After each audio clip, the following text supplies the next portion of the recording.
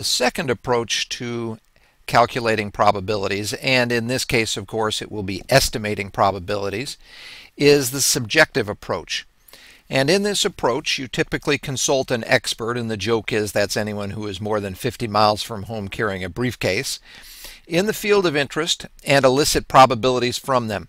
Here are a couple common applications. The first is the stock market. If you look on a financial network such as CNBC, you will find a lot of them there looking at the stock market from minute to minute and from day to day.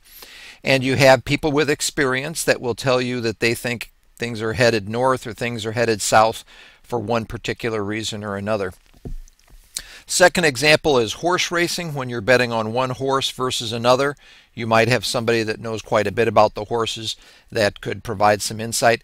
More generally, any sporting event, two teams in the NBA, you could have the Warriors and the Cleveland Cavaliers, and you could say what's the probability the Warriors will beat the Cavaliers, for example, and you could get people that would give you odds on that.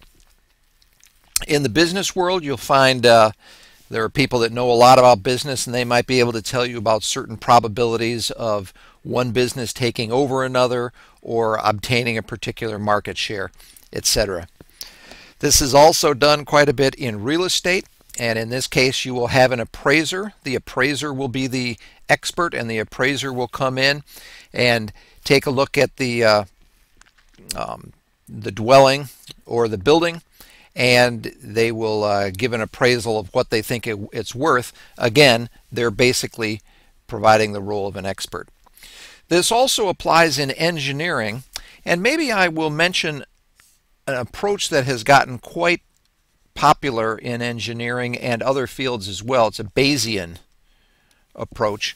In this particular case, you come up with a prior distribution, and this prior distribution is once again oftentimes a very subjective thing.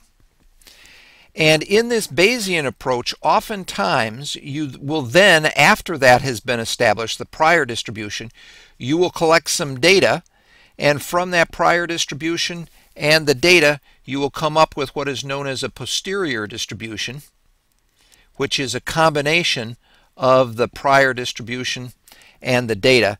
So the original here might say the shape of the distribution of something might look like that, and then when you collect some data points, you might alter that shape and say, well, maybe it looks a little more like this.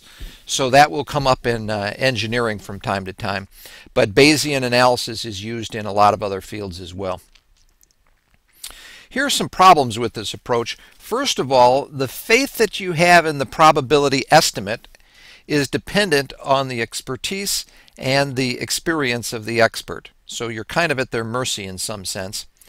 And the other problem is some fields are inherently difficult to assess.